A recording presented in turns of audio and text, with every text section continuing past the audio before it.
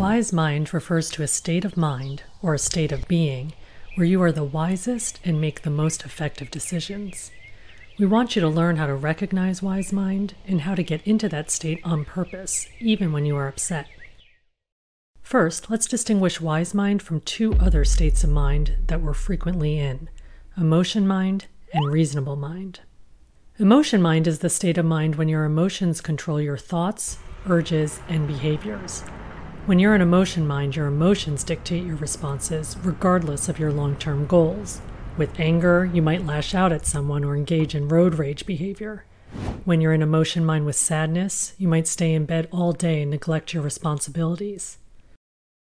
There are certain vulnerabilities that make you more likely to be in emotion mind, like being tired, hungry, physically ill, stressed, or under the influence of drugs or alcohol.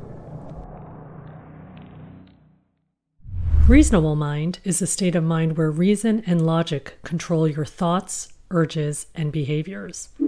When you're in reasonable mind, facts and logic dictate your responses.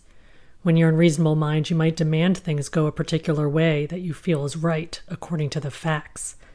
Maybe reasonable mind sounds good to you, though you have to remember that logic and facts devoid of emotions means you lose your sense of values and empathy.